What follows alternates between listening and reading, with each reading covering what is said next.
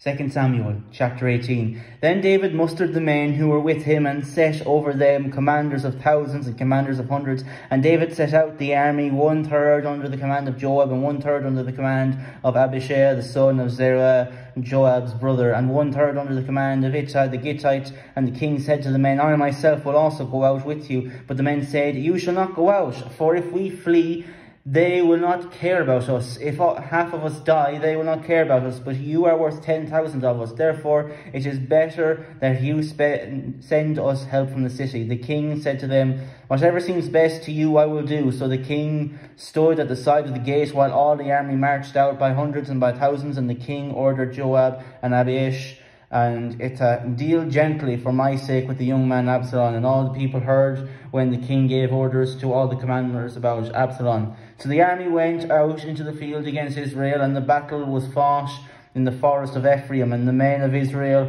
were defeated there by the servants of David, and the loss there was great on that day. 20,000 men. The battle spread over the face of all the country, and the forest devoured more people that day than the sword. And Absalom happened to meet the servants of David. Absalom was riding on his mule, and the mule went under the thick branches of a great oak, and his head caught fast in the oak, and he was suspended between heaven and earth, while the mule that was under him went on. And a certain man saw it and told Joab, Behold, I saw Absalom hanging in an oak. Joab said to the man who told him, What? You saw him? Why then did you not strike him there on the ground? I would have been glad to give you 10 pieces of silver and a belt. But the man said to Joab, Even if I felt in my hand the weight of 1,000 pieces of silver, I would not reach out my hand against the king's son. For in our hearing the king commanded you and Abishai and Ittai, for my sake, protect the young man Absalom. On the other hand, if I had dealt treacherously against his life, and there is nothing hidden from the king, then you yourself would have stood aloof.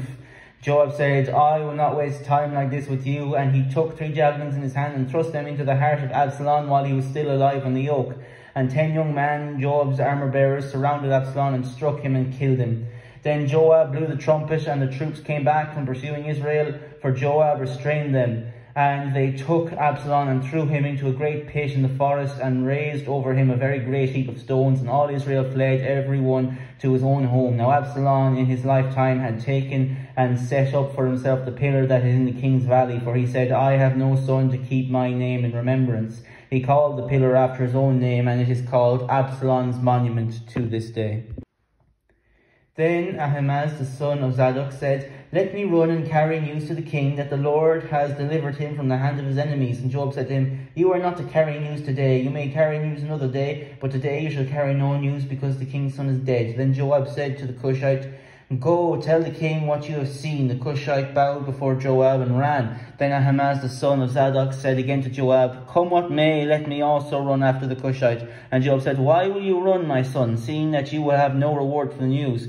Come what may, he said, I will run. So he said to him, Run. Then Ahimaaz ran by the way of the plain and outran the Cushite. Now David was sitting between the 2 gates, and the watchman went up to the roof of the gate by the wall. And when he lifted up his eyes and looked, he saw a man running alone. The watchman called out and told the king, and the king said, If he is alone, there is news in his mouth. And he drew nearer and nearer. The watchman saw another man running, and the watchman called to the gate and said, See, another man running alone. The king said, He also brings news. The watchman said, I think the running of the first is like the running of Ahimaaz, the son of Zadok. And the king said, He is a good man and comes with good news. Then Ahimaaz cried out to the king, All is well. And he bowed before the king with his face to the earth and said, Blessed be the Lord your God, who has delivered you up the men who raised their hand against my lord the king.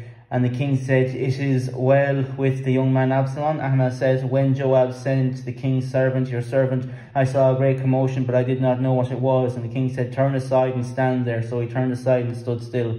And behold, the Cushite came, and the Cushite said, Good news for my lord the king, for the Lord has delivered you this day from the hand of all who rose up against you. And the king said to the Cushite, It is well with you, with the young man Absalom. And the Cushite answered, May the enemies of the Lord the king and all who rise up against you for evil be like that young man. And the king was deeply moved and went up to the chamber over the gate and wept. And as he went, he said, O my son Absalom, my son Absalom, would that I had died instead of you, O Absalom, my son, my son.